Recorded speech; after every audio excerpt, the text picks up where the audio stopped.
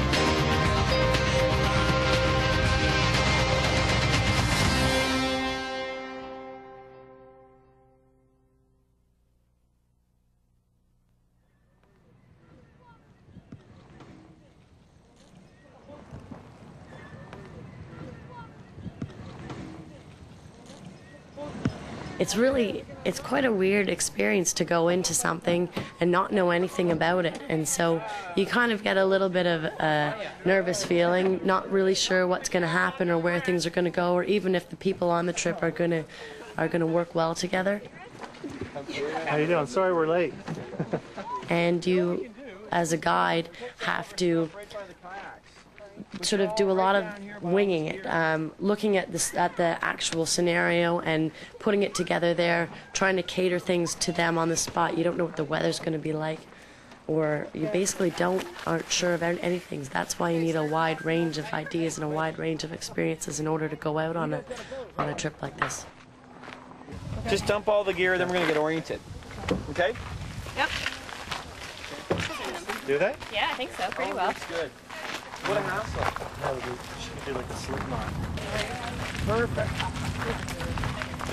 This is our resident sea kayaking expert, Jo. Hey. She's a cottage just up the way. She's a master of knowledge with Georgian Bay, as well as a great kayaker. So she's going to be running the show for the next 3 days. So any questions, especially with the kayaking, ask her. Take it away, Jo. Okay, my name again, as John just said, is Joanna, and I'm just going to go around and get all of you guys to tell me your names, because it's probably going to take me a little while for it to process this in my head. So, Greg. Greg. Donna. Donna. Linda. Linda. Ilda. Gilda. Ilda. Ilda. Andy. Andy. Philip. Philip. Rick. Rick. And this over here is Katie. Hi. Hi, Katie. And she'll be joining us for this part of the trip too. Has anybody been kayaking before? Never. No one has. No. After we load up the boats, then we'll go over some safety procedures, and we'll get going. Great.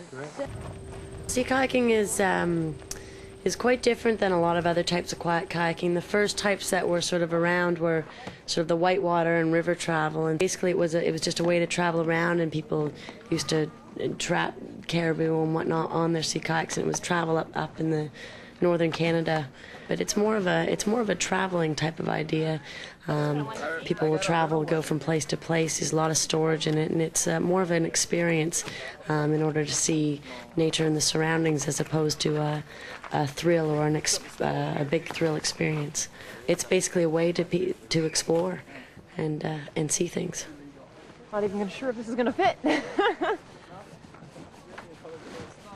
Where we are on this one. So, do you want to put your finger there? Snug Harbor is right here, and that's where we are right now.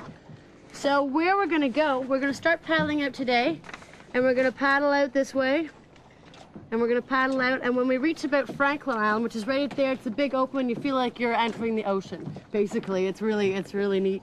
So we're going to paddle out that way, and we're going to see how long that takes us. And we might possibly camp here. We'll make a group decision. Everyone decide how tired we are, whatnot. Or if we can, our destination for either today or tonight or tomorrow, whichever we decide, is we're going to paddle right across this big open stretch right here to Green Island, which is right here.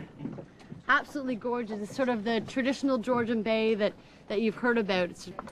So, what do you say once we head out to here and you see what we've got ahead of us? We'll be able to see the island in the distance. It's a beautiful day to paddle that, and you can tell me what you're thinking. And does that sound good? I won't push you into anything you don't want to do, and I won't hold you back from anything you don't want to do. Sound good? Yeah, we'll do that. All right. Do you guys want to grab a paddle?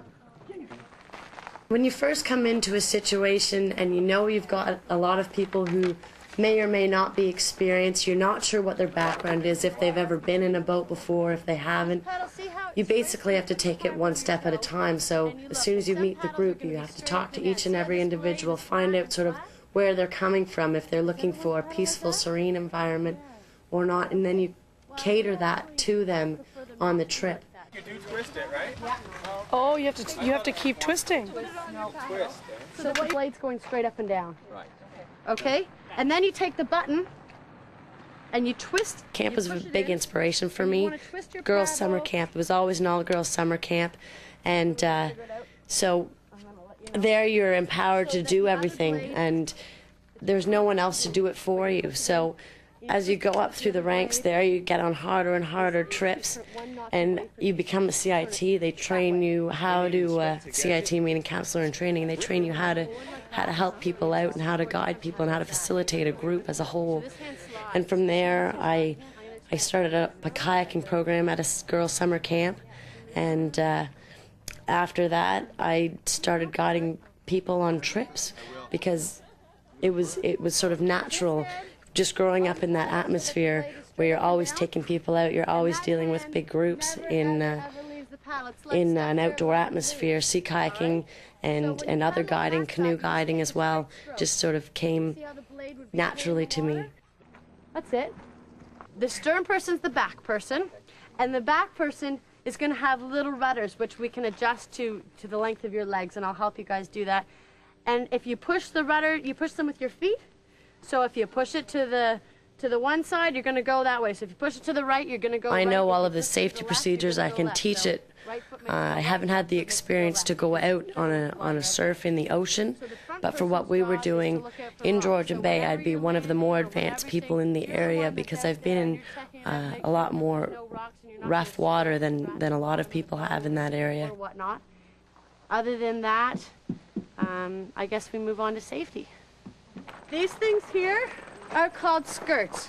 So everybody, even the guys here, get to put on their skirt. And the front of it is the big long part here. So basically all you do is you step into it and you pull it up around your waist. And they sit quite high up on your body so that you don't get water in your boat. And you can tighten them with these side tightening things here. I've got something you want. I've always done outdoor stuff ever since I can remember. From the time I was a child, I've been up in a cottage scene.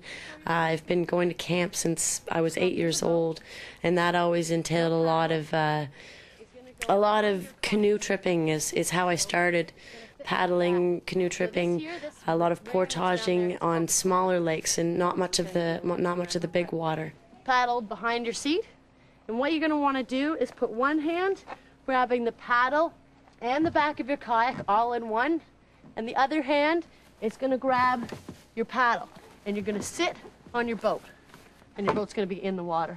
So you're going to sit on your boat. This paddle's on the land there, so I'm sitting there, and I'll put one foot in and the other foot in, and then you can slide right in, and it really stables out the boat. I've never been a big basketball player or a big soccer player.